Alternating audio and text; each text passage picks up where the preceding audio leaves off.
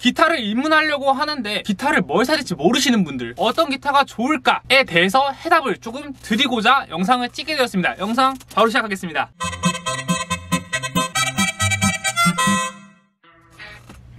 안녕하십니까, 박새주인입니다. 저는 오늘 기타 강좌 영상 아니고 기타 연주 영상도 아니고 맨몸으로 영상을 촬영하고 있습니다. 네, 그래서 오늘 저는 기타를 잡을 일이 없습니다. 저는 이런 질문을 되게 많이 받습니다. 박새주인님, 기타를 배우려고 하는데, 이제 입문하려고 하는데 어떤 기타를 사야 제가 좋을까요?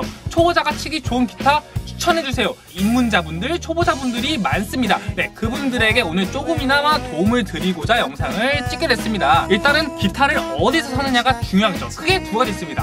온라인, 오프라인. 네, 그래서 뭐 오프라인은 직접 뭐 낙원상가 아니면은 뭐 샵 매장 같은데 직접 가서 구매를 하는 것입니다. 두 번째는 온라인입니다. 그래서 인터넷으로 주문해서 택배로 받는 거예요. 네, 그래서 기타인데 어떻게 택배로 받냐 하시지만 요즘 배송 너무 잘 되기 때문에 온라인도 전혀 문제가 안 됩니다. 두 개 다 좋은 방법이라고 생각을 하지만 완전 기타에 1도 지식이 없으신 분들, 진짜 아무것도 모르시는 분들은 그냥 온라인으로 사시는 거를 추천드립니다. 그래서 저는 추천을 받기 원하시는 분들한테 사이트를 이렇게 드려요. 네, 그래서 이거 말고도 엄청 많지만 대표적인 거 두 개만 드렸습니다. 네, 그래서 이쪽에 사이트에 들어가셔서 사시면 됩니다. 자, 여기 들어가면은 기타가 엄청나게 많습니다. 브랜드별, 가격대별 엄청나게 많아요. 거기서 뭘 사야 되는지 모르시잖아요. 그래서 이거는 어떻게 하는지 말씀드릴게요. 일단 첫 번째, 제일 중요한 가격대별로 먼저 가겠습니다. 가격대는 뭐 10만원부터 몇백만원까지 이렇게 있습니다. 그래서 본인이 생각한 예산에 맞추셔서 사시는 겁니다. 이건 뭐 너무 당연하죠.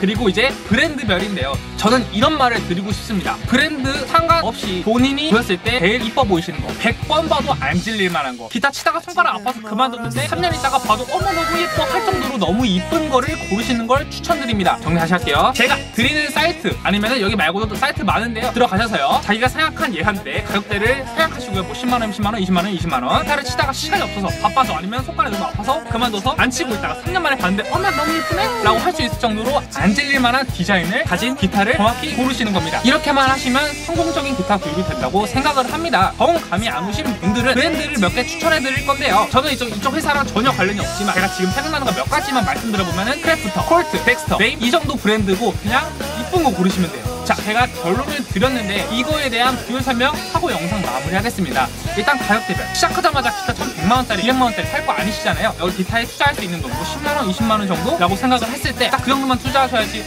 여기다 돈 추가하면은 좀 더 돈 살 수 있는데 더 살 수 있는데 이러다 보면 끝도 없습니다. 딱 원하는 가격에 하셔가지고 하시면 됩니다. 저가형 기타, 입문용 기타들의 소리 퀄리티는 사실 거기서 거깁니다. 우리 뭐 기기 살 때도 뽑기가 있다 그러잖아요. 이것도 뽑기 운이 있습니다. 제가 실제로 똑같은 기타 5개를 학생들이 치는 걸 본 적이 있는데 소리가 다른 걸 많이 느낄 수 있었습니다. 그래서 기타의 뽑기는 있다라고 생각을 하고요, 가격대에 큰 부담은 안 가지셨으면 좋겠습니다. 그리고 디자인 같은 경우는요, 기타를 치시다가 그만두거나 잠깐 쉬거나 이런 경우가 되게 많습니다. 다시 칠 때 딱 봤는데 너무 이쁘면 좋잖아요. 그래서 제일 이쁜 거를 사라고 말씀드린 겁니다. 그게 최고입니다. 오늘 제가 말씀드린 내용에 대해서 궁금하신 거 있으신 분들은 댓글에 달아주시면 제가 빠르게 답변을 드리도록 하겠습니다. 그러면 저는 다음 영상 때 뵙도록 하겠습니다.